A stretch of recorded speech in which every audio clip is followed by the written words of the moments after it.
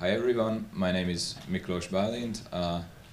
I'm part of the Trusted Firmware M project, and I will be talking about the core and the partition manager components within that in details after some overview and some specifics of the platform we are targeting with the first iteration of this project.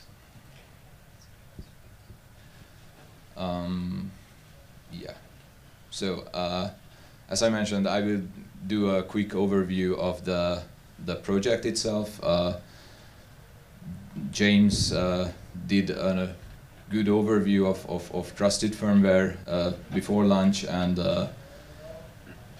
we're just building on top of that, so I won't be giving you another overview of PSA, which is the foundation, but I will just give you a quick overview. I will explain for the uninitiated the fundamentals of TrustZone for ARM v8M. The reason for that is our primary target is v8M architecture, and after that I will go into details of the core and partition manager components within Trusted Firmware M. So, overview. PSA had a public launch late last year, and engineering work of course started earlier on that, and PSA is a set of specs and implementation.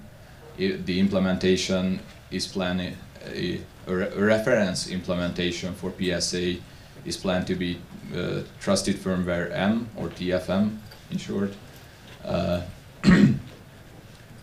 As again, referring back to James's presentation, it's an evolution. I will try to highlight where we are and where we are going with that this year. So, PSA and TFM. PSA is an architecture definition addressing security requirements for a range of platforms. It is a platform-independent definition. It focuses on the security requirements, and there are no implementation details. It allows for various implementations, and of course the aim is for it to be generic across all ARM architectures eventually. It's at the start of that road, and the first iteration focuses on M class due to various reasons, and we are aiming to provide a reference implementation of PSA for M class CPUs because none currently exist in that space. We are covering PSA specification requirements. The goal is to focus on details and to provide a usable implementation. The first iteration is PSA level 1 isolation. I will explain what that means in particular, but it means a simple isolation of the secure and non-secure domains. And we set the scope for an ARM v8M mainline and baseline implementation for Trusted Firmware M. Of course, there's an incremental support for higher isolation profiles and long-term plan for addressing other cores as well. So, TFM framework. TFM framework is it includes a lot of things. It includes a secure bootloader. It includes a secure system initialization. It includes a partition manager that manages secure partitions and a non-secure partition. The intention is for it to contain some root of trust services and functions. non-secure APIs, build environment, test suite, and a host of other things that will make life easier. So it is a framework that encompasses a lot of things.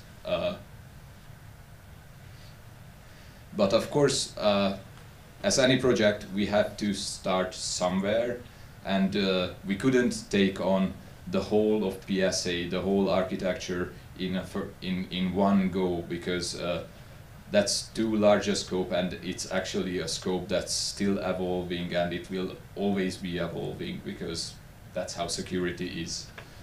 So we made some very stringent restrictions in the first prototype round just to have something working.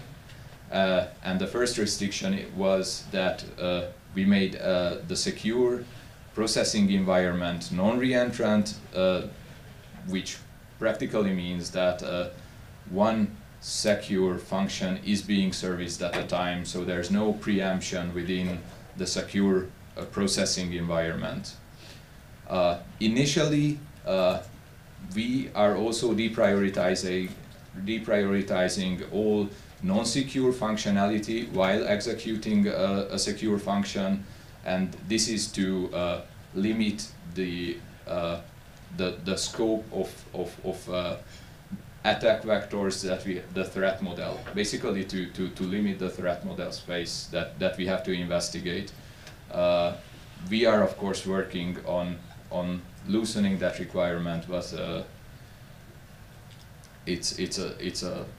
this was a first assumption that we made.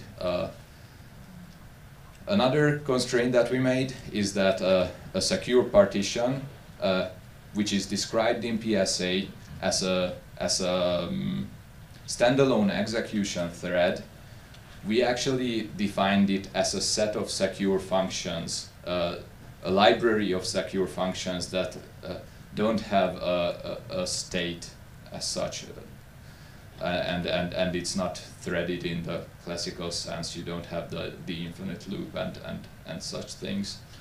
As a first target, we don't have sandboxing within the secure execution environment, and which is equivalent to PSA level 1 isolation.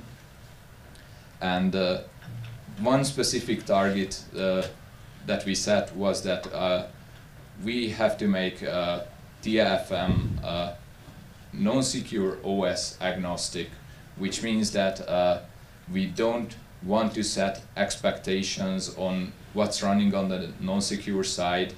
We want that to be customer-specific, application-specific, requirement-specific. It can be bare metal, it can be an RTOS, and we have, of course, investigated several specifics, but the framework itself is aiming to be agnostic. We are focusing on V8M. Why? Because it has a good set of security features, and we wanted to trial all of those and provide a reference implementation for TrustZone for V8M, which is also waiting to be used in such a scenario in a comprehensive solution, and we are trying to do that. Yes, as I mentioned, we want a whole working solution, which includes a reference implementation, a reference secure service, a secure partition, a secure storage solution, which has a non-secure processing environment API, and we also have a bootloader implementation, which roughly corresponds to BL2 in the A-class devices, in the A-class Trusted Firmware solution. These last two items will be discussed in their separate sessions later. So, an overview of TrustZone for V8M. I'm doing this with the assumption that most people are, if they are familiar with TrustZone, they are familiar with TrustZone for A-class and perhaps not so much for M-class so it's good to have an overview. ARM v8M architecture includes an optional security extension. It's branded as TrustZone for v8M. It's a similar concept, it has a similar purpose as TrustZone for A-class, but due to the specifics and differences in M-class versus A-class, there have to be some differences in the way it's implemented, in the way it's adjusted to the hardware specifics. But the goal is the same, to provide secure software that is highly trusted. Secure software has access to more hardware resources, system resources, and it is protected from access from non-trusted code. And memory and execution state are isolated. So the v8M security extension provides two security domains for the code to run in, secure and non-secure, and hardware. So it's very important to understand that hardware isolation is the foundation of trusted firmware, as it has to be the foundation of any isolation model. The debugger can be blocked from accessing a secure state.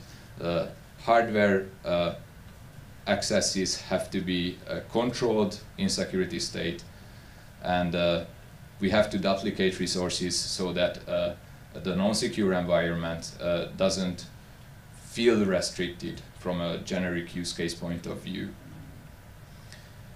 And the baseline for that is the ARM v7M, which has two execution states. Application code is run in thread mode, and there's an exception code which is run in handler mode.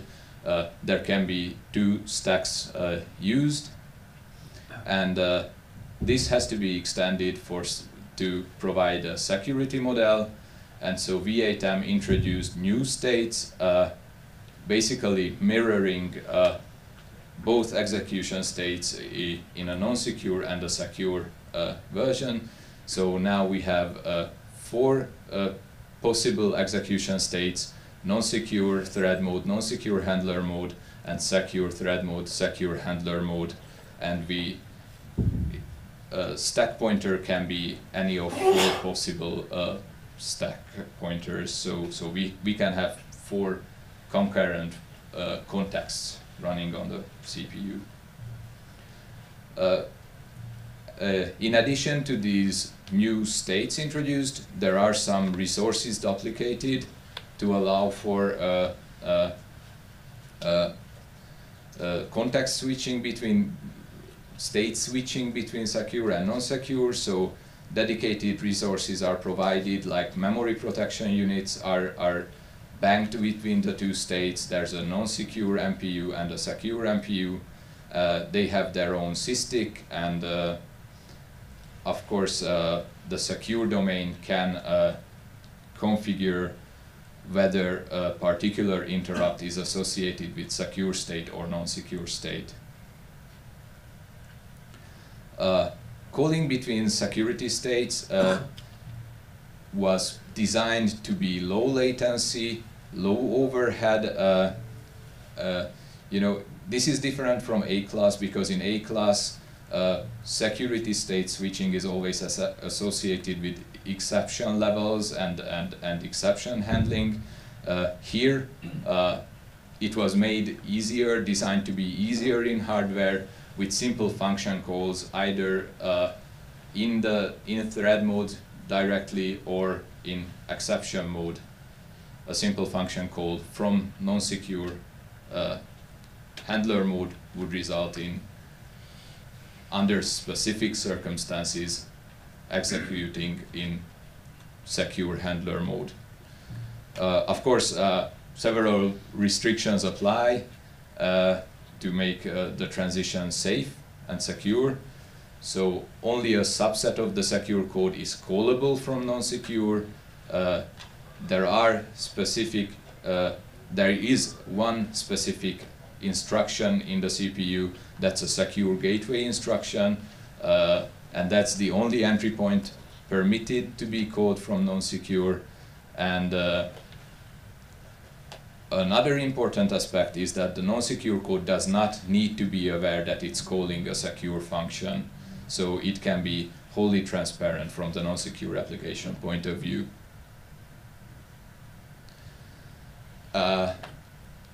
It's very important to note that while in A class there is a memory management unit, virtual memory address spaces can be defined. There's no MMU in M class.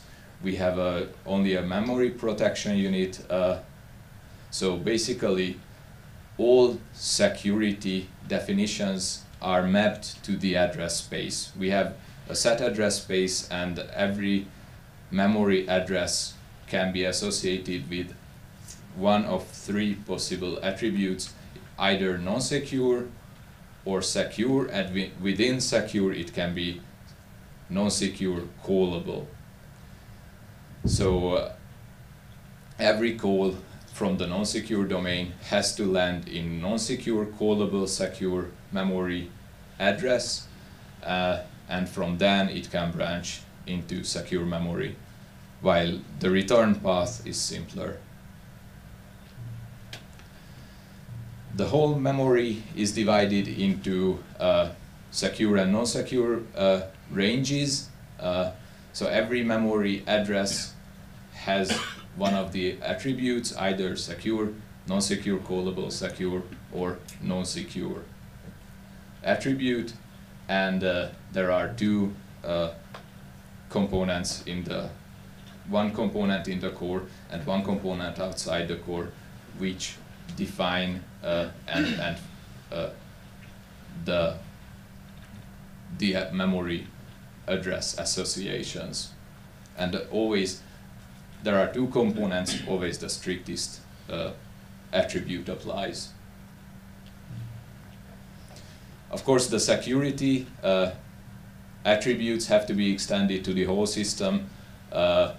We want to be able to control multiple masters. Some might not be security aware. TrustZone also includes system IP to handle those kinds of scenarios, but I won't go into details of each and every one of those.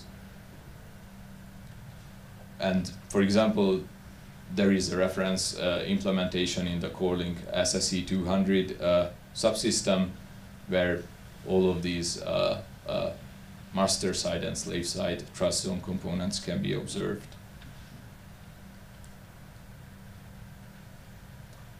Are there any questions to V8M security extension? Okay, then we can come back to that at the end if needed, but then I will proceed. So, about TFM core and partition manager. So, this diagram shows an overview of the runtime environment in the way we modeled it in Trusted Firmware. This is Trusted Firmware M. This is highly similar to the PSA definition. We have we have our own matching names and components. Of course, the bootloader is not included because this is the runtime view of the system, and TFM core has several features, basic features that it has to provide: a secure system init, secure function call routing, so it has to be involved in the transition from non-secure to secure domain, and it has a partition manager which governs isolation between partitions, both the non-secure partition and the secure partitions potentially. So we are enforcing isolation as well. There are some components which will be planned to be part of TFM core, but are not ready yet. So it's, as I mentioned, it's a work in progress.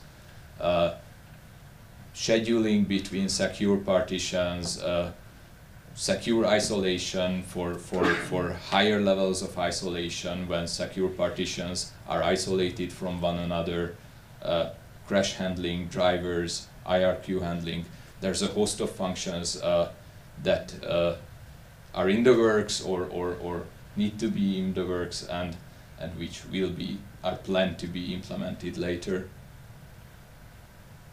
So let's go through an example use case so that I can showcase how TFM defines a secure call handling routing. And it's a quite simple use case. Let's say we have a sensor, we have an application monitoring that sensor, and it uses an IP stack to send the sensor data over an encrypted channel, a TLS connection to a remote server. Now, of course, TLS provides encryption of the IP stream. It uses a secure crypto service to provide encryption and decryption of the communication channel, and that is because we want to use a secret, we want to use credentials stored in the secure domain for that communication, and we want to provide all the security attributes needed for such a channel. And so what happens, and we go gradually, step by step, through all of the isolation boundaries in the system. So we have a non-secure thread polling the sensor. It wants to, and we have a non-secure thread one initiating the IP communication. So it wants to call crypto service to encode a packet, for example. It has to call the non-secure OS, and within that the TFM library,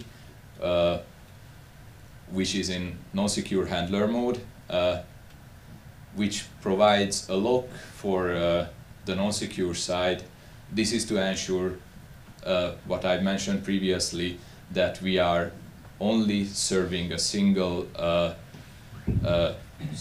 request for a secure function at a time. So these two locks provide a one-at-a-time service for non-secure requests.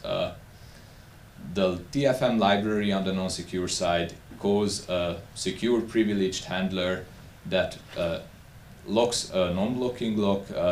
It saves the non-secure context. Of course, it performs a sanity check on the request, so it checks the validity of the request. It sets up the secure partition context. It disables non-secure processing environment, and then it executes a secure function in a privileged or unprivileged thread, depending on the isolation level.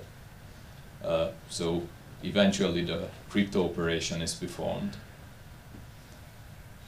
On the return path, it's quite simple. The crypto service fills the return buffer with the encoded IP packet. It returns to the TFM core component in secure handler mode, which saves the secure partition context for the crypto service. It restores the non-secure context, unlocks the lock, and enables the non-secure processing environment. And of course, going all the way back, we unwind everything until the non-secure thread can then send via its IP stack the message to the remote server. Now the how, more details of the how we do the isolation between the components. This is what I've talked about before. These are the this is the memory layout or address space layout provided by V8M, and we are utilizing this as a baseline for defining the various address spaces that TFM is using. And so for a PSA level 1 isolation, this is an example address space layout. You don't need to read everything on the right side. I just wanted to highlight that we have a non-secure address space, we have a secure address space with some non-secure callable ranges, and then of course in the data segment in an SRAM we have also non-secure and secure. What we also need to control is peripheral access. So again, non-secure and secure peripherals need to be predefined, and TFM core has to set up the right access policies for peripherals as well. So Partition Manager has to create and maintain a database of all the secure partitions that we're supporting in a particular system. It has to set up the isolation boundaries. In this case, a single isolation boundary between non-secure and secure address space ranges. It has to prepare the execution context for a secure partition during a function call, and in case of asynchronous events, which we don't support yet, but we don't have support released for those yet, but it's a work in progress. In case of asynchronous events in the system, we have to keep track of states of various components, various partitions in the system. And of course, Partition Manager relies on V8M TrustZone components to provide the isolation within the address space. Now, so PSA discusses multiple isolation profiles, isolation levels, and we have to be aware of this, and TFM has to provide a solution for each of them eventually. So level 1 has a use case in case of low-cost hardware with all the components within the secure domain, the secure processing environment, having mutual trust. This is true for quite many use cases, but not all use cases. So for example, if,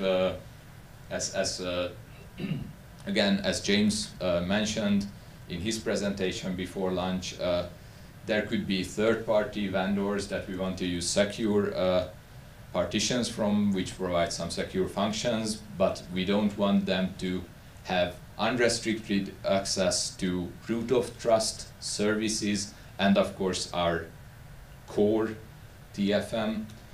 We want to have an additional isolation boundary that is PSA level 2 isolation, where root of trust is separated from all of the secure partitions within the secure processing environment.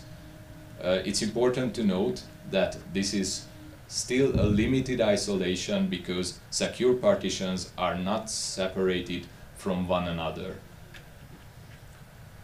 If we go one step further, level 3 provides more robustness, in which case all secure partitions are isolated from one another, and except for potentially some root of trust services which make up the trusted compute base. So how does that map to our address space isolation?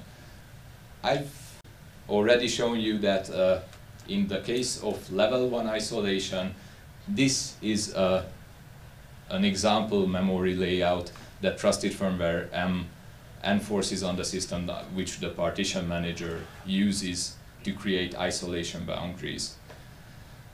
Now, if we want to have level 2 or level 3 isolation, we have to utilize TrustZone, but we have to use the secure MPU as well, the memory protection unit in the secure domain.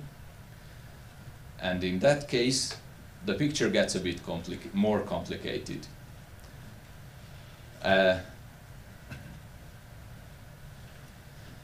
In this case, there is a much finer granularity of access control required, because we have several permission types. We have the TFM core components, internal components, which are trusted. They are derived from the root of trust bootloader. So those are privileged, trusted, secure components. There's unprivileged secure code, which is basically the secure partition resources, which are not to be shared. In level 3, they are not to be shared with other secure partitions either. And there are some shared unprivileged resources which are accessible to all secure code. So there's a host of different configurations that need to be addressed and which need to be controlled by the Secure Partition Manager. And due to the complexity of this problem, it's much harder to verify the security attributes of the partition manager in level 2 or level 3 isolation. So, as I mentioned, this is why it's a work in progress. We do have a prototype which works under certain circumstances, but there's a lot of work that needs to be put into that to provide a reliable and truly secure solution for a high level of isolation. So what are the plans for TFM core and the partition manager? As I mentioned, preemption by the non-secure environment is quite a critical expectation, which should be there for most use cases. It's as simple as being responsive to a non-secure, low latency requirement interrupt in the system, which we are currently not prepared to handle. Secure IRQ handling, which is an asynchronous event handling on the secure side, that's another feature that is that can be quite common, especially if we are relying on secure hardware accelerators, like a crypto engine or any other secure peripheral. But that's already a smaller, although still large subset of use cases. We are looking at all of the APIs currently provided by TFM. Again, as already mentioned earlier by James, TFM is not currently PSA compliant in all its APIs. So we are looking at all the possible API solutions that could work for both low-end devices and can scale up to higher resource devices with a lot more stringent threat models. So we have to look at all the APIs and see if they scale and how we can use the PSA definitions for those APIs. And yes, so PSA alignment is a big roadmap item for this year. We want to provide all the isolation profiles defined in PSA, and there are plans to see how we can turn our library of secure functions, which is how we currently define secure partitions, and look at the feasibility of turning them into execution threads, which quite likely suit a higher isolation profile better. But we are looking at all of these options at the moment. So, any questions on that? Or maybe I will just take a summary and then we can go to questions. What we have right now, we have PSA level 1 isolation in the first release of the software. We have a framework for integrating secure services, secure partitions. We have a second stage bootloader and a secure storage service, which will be discussed in separate sessions. We have a build system, we have documentation, we do have example ports of integrations with non-secure OSs, RTX, Embed OS, FreeRTOS, and actually for Friday we are planning to demo Zephyr integration as well. So we have various demos, we have some test suites available, and we are looking for partner engagement at this stage. All of the code with the documentation, with the build system, with the test suites available to the public right now. Just a few words about initial target support. We are supporting Cortex M33 and M23 based systems, which exist as FPGA implementations on MPS2 boards, as well as fast models of these very same MPS2 systems. So we have those working right now with all the reference code we have. And so high-level plans for all of the project, align with PSA specifications, provide standardized APIs for as many secure features as we can, to follow PSA specification for Secure Partition Manager and for IPC mechanism described in PSA, for initialization, boot, and firmware upgrade, which is also a very important aspect, and a host of build configurations for the entire system. We are planning to support as many ARM reference platforms as we can. We are planning to support the Muscat chip. It's actually at the prototyping stage. As I mentioned, we do support the SSC200 FPGA for MPS2 and the corresponding FVP, the first fast model for that, and of course various system IPs, the CryptoCell, the Crypto Island, and what we are looking for is, as I mentioned again, partner SoC support, software integrations for OSs, RTOSs on the non-secure side, secure OSs. The whole project is public in open source, so please get involved. This is the main message. We have the code base on trustedfirmware.org. We have a team at this Linaro Connect with Abhishek, Ashutosh, Tamás, and myself, and you can get in touch with us after the presentations this afternoon in the light hacking room, a dedicated time slot on Wednesday, and schedule a meeting in Pathable.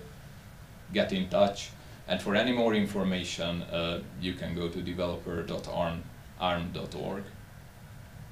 So thank you, and please, questions.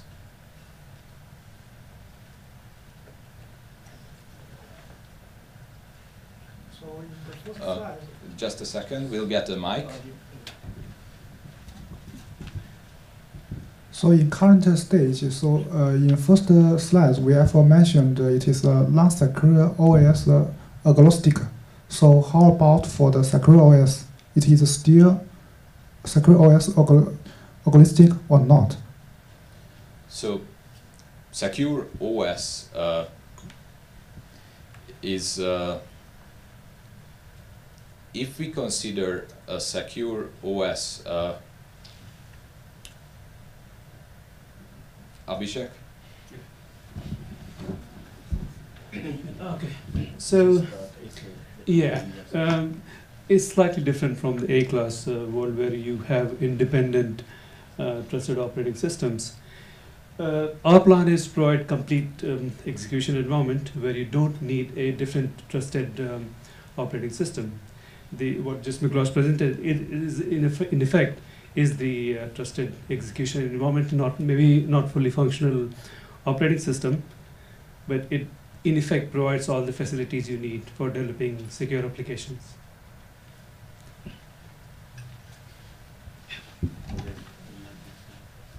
So is memory map the same in secure and non-secure mode? Like a GPIO address of a GPIO block would be the same or can change between them? So, as I mentioned earlier, let me go back to one of the slides with the memory map as defined for V8M. So the configuration for the address space has a static component which is defined at implementation time.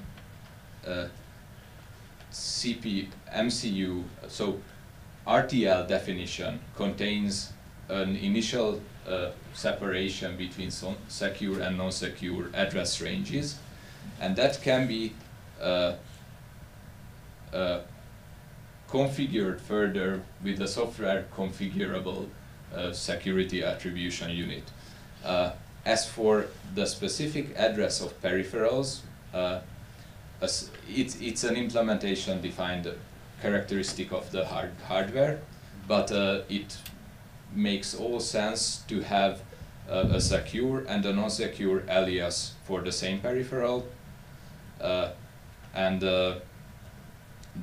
in that case, if there is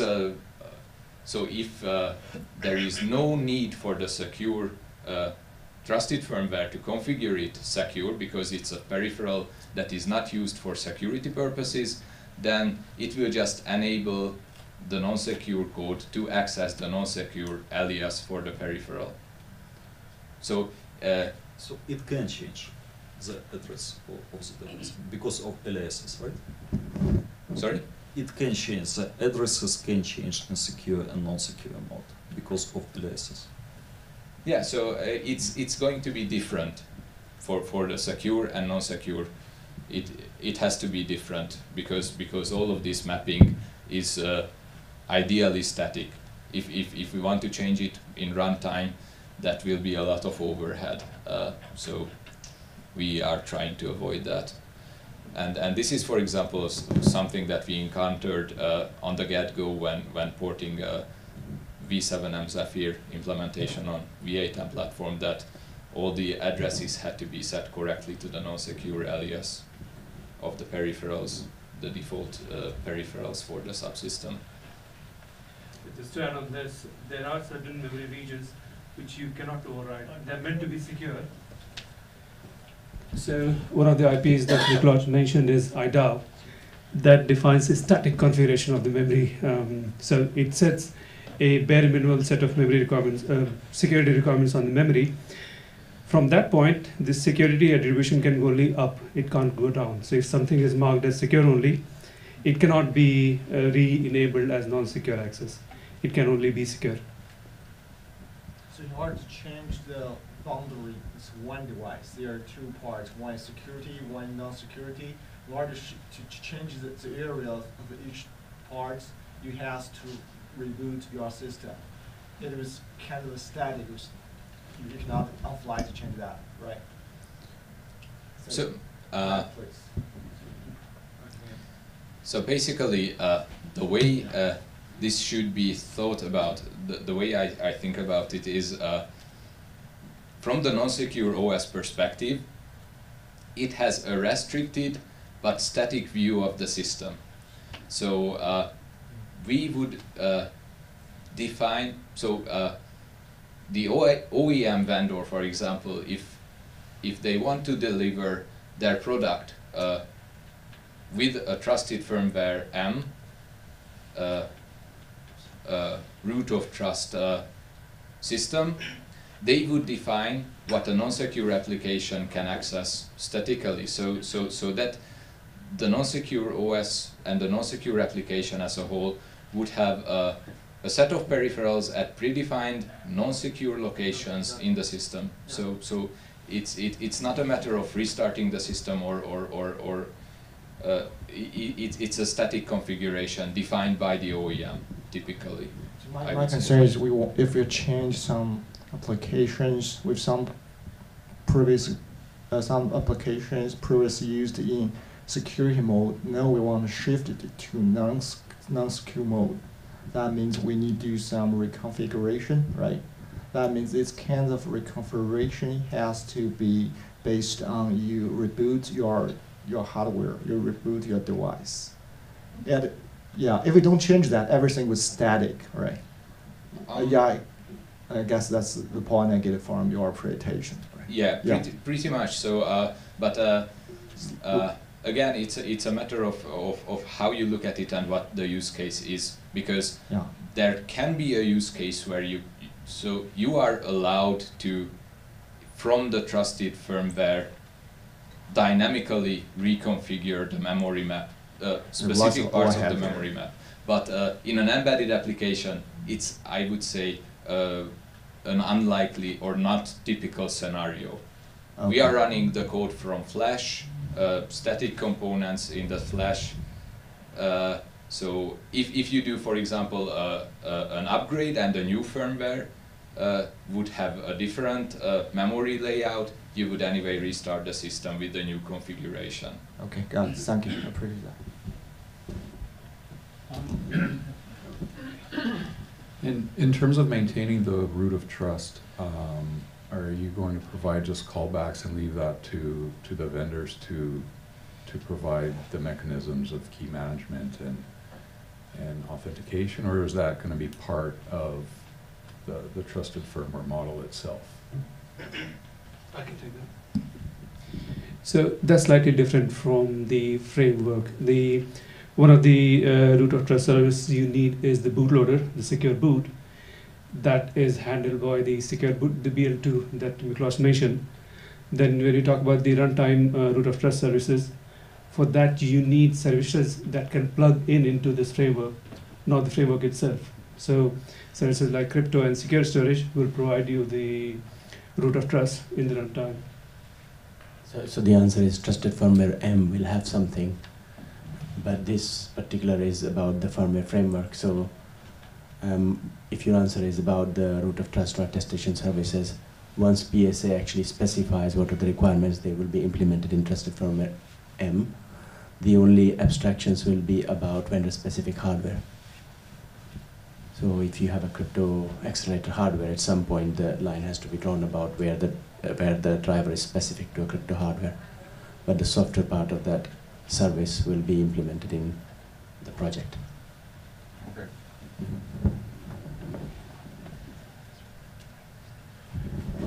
And the question is, do you want to depict some function which was provided by your trust firmware?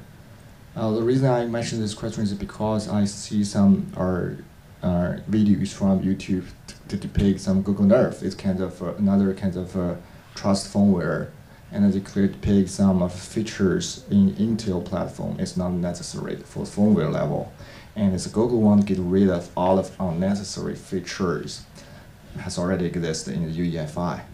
So I'm not sure whether you have this kind of momentum in the future to get rid of some redundant function in firmware layer, and to make the firmware something bootloader extremely efficient, and move some more complex function from the firmware layer to operating system layer or some high-level layer to make it more efficient. So I would say that that we will have to wait and see what the use cases will be provided. We are providing a reference implementation where we are trying to set the watermark to the right level of what the framework provides and what we are planning to be hooked into it. But we wanted to scale.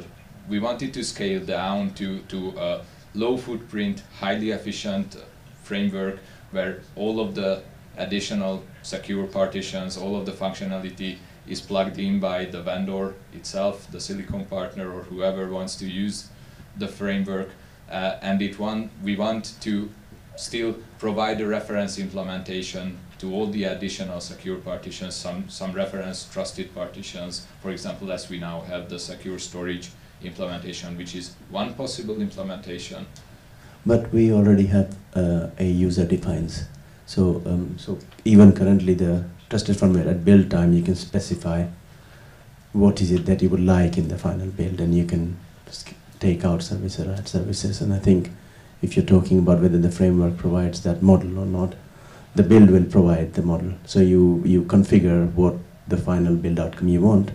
You take the services. If you're adding your own services from elsewhere, that at that point you're taking a custom build out and you're building in some other environment outside Trusted Firmware.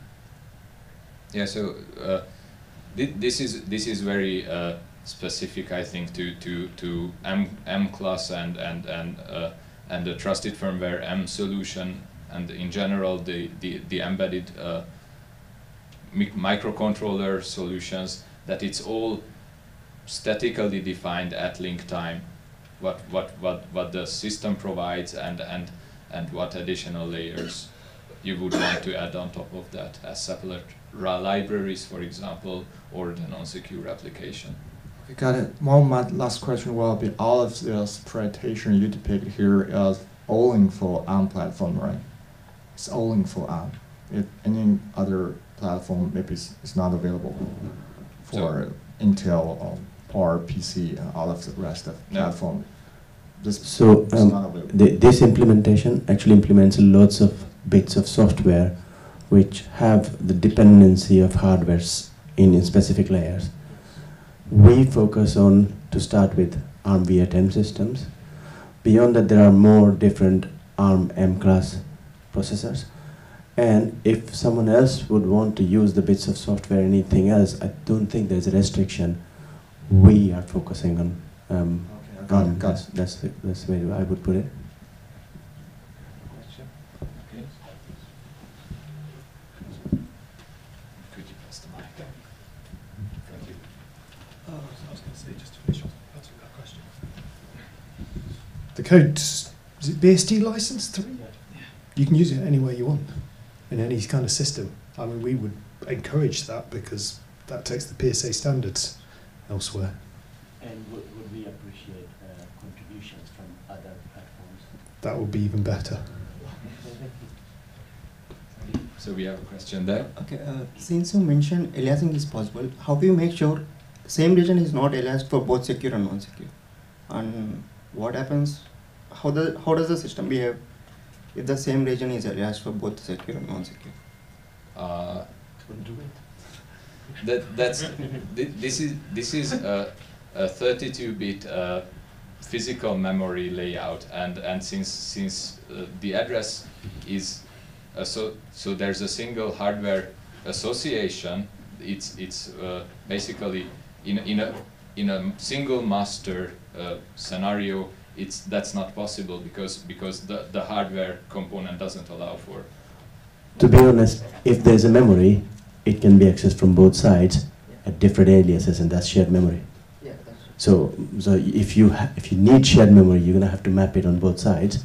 But if it's a peripheral which has states in the driver somewhere, You don't want to map it to both sides. That's where Trusted Firmware M top level definition will ensure that it only goes to one side when you build it. Okay, yeah, that's my question. How do you make sure that that is not being shared across both? Surely there are peripherals you do want to share. GPIO, you would want to share in both modes and have the bits protected. That's the level of granularity which we need to consider properly before we allow. Bitwise granularity is very difficult to implement in this space because the address space actually is accessed by 32-bit values. But for peripherals, so in case of peripherals, there are problems if you map it to both sides, right? Yeah. So the question is not that. The question is how do you ensure that that's the purpose of secure firmware. So your secure firmware is the only one which can configure the system components. So non-secure cannot change what's been set up. So once your secure firmware has decided that something is not mapped to non-secure, non-secure can't access. Now if your secure firmware has got bugs or features which are mapping it in a way that it's going to break the system, that's a problem, not basically, that's the problem which is we are trying to address by putting software infrastructure that prevents as much as possible. But if someone goes and tweaks that and says we're going to map it both sides, you're effectively on your own. Okay, I think that's the last question we had time for. I would gladly answer questions later, sorry, but we have to set up for the next presentation, which is also in the same topic. Thank you.